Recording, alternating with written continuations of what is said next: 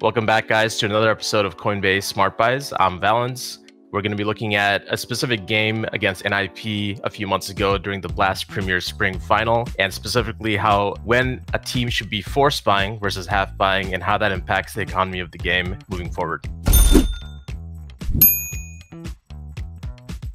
The difference between these two things are when you force, you actually invest all of your money or most of your money into this round, even if that means you don't have the rifles or the requisite armor utility that you normally would have in a full buy. In a half buy situation, you have some money left over, usually about half of your amount, which is why it's called a half buy. This is round 2 against NIP. EG has lost the pistol round. Most teams will buy into this round and force completely. The reason this is called a force buy, again, guys, is that you can see most of the economy and money in the bank for the EG players are about 0. This is something that's very common on second round of CT Dust 2. You can usually buy 1 or 2 scouts. Here we see Cirque with the scout. He's taking these long range battles. You can pretty much go A with this scout. You can go B. There's so many long range battles you can take. What I really like about this round, we have Stanislav with an MP9 playing a close range quarters. We also have Mihu and Obo playing close to mid with these deagles. Even though EG loses this round, these positional plays and also Cirque sticking with his team at middle where he can tag NIP players. You do 70 plus damage with one shot of the scout, which means they become one hittable with the deagles that the EG players had around Cirque. So this is why this was a smart force buy. It didn't necessarily work out for this round. The important thing is that forcing into this round can hurt the opponent's economy, and this is definitely the right play. So badly. Redemption time for EG if possible. Obo gets one, Miu gets another. This is the first full buy against full buy we're going to see in this half. And in this 2 versus 4 situation, you'll see Stanislav and Cirque decide that it's not worth going for, and they've pretty much made the decision to save already. If you check out the round loss bonus, EG is at max round loss with $3,400 coming into their pockets. What we'll see is that next round will be an important decision that needs to be made. EG's remaining 3 players that did not survive this round, should they force around these 2 weapons that do get saved, or should they half buy? Both are viable, but EG goes and opts for a half buy around these 2 saved weapons. And let's talk a little bit about why in this situation, a half buy made more sense than a force buy. If you look at the round loss bonus, again, EG, whether or not they win or lose this round, will get max loss bonus going into the next round again. What'll happen is that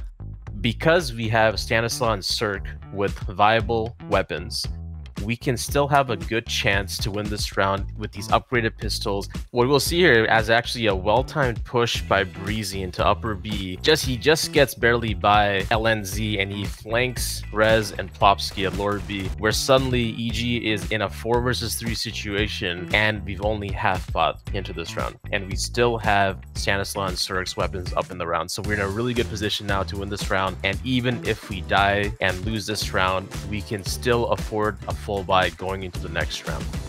Now up close, V Device gets the headshot, anticipates the cap peek. That's perfect from Stan, and he could even close with all 3. This is round 14. We've flipped through a bunch of rounds. A lot of the rounds, I should say, that NIP has won has been relatively close. What this kind of means is that EG in this round had a very difficult decision to make. Generally, if you're reaching the end of the half, EG can decide, should they save one more round to have an op and everything they wanted in terms of utility going into that final 15th round, or should you force up in this round? You see Stanislav has a FAMAS on the left here. Breezy's about to buy. He gets a Colt and less utility. No op on Cirque. EG made the conscious decision, giving up any more rounds on the CT side of Dust 2 is not good enough. And what we'll see is this decision pays off really well for EG, and they win this round going into the last round of the half. This is an example of when force buying suddenly becomes more viable than saving or half buying again. So this was the opposite decision on round 14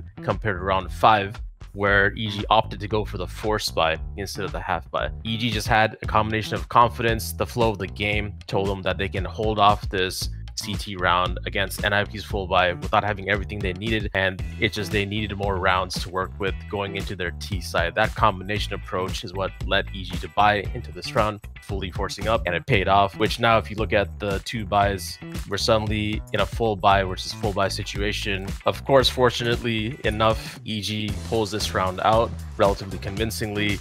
And that gamble on round 14 with the force buy led into an extra 2 rounds, and EG ending this half 7-8. And it again goes to show you guys why you really have to think about the flow of the game, but also some traditional force buy rounds like that round 2. You feel comfortable playing these rounds out against full buys with less than perfect utility and rifles. That all comes in the picture at a professional level, and we saw some great examples of that here today. The big boy Obo, playing off the Humvee, is ready for the double peek.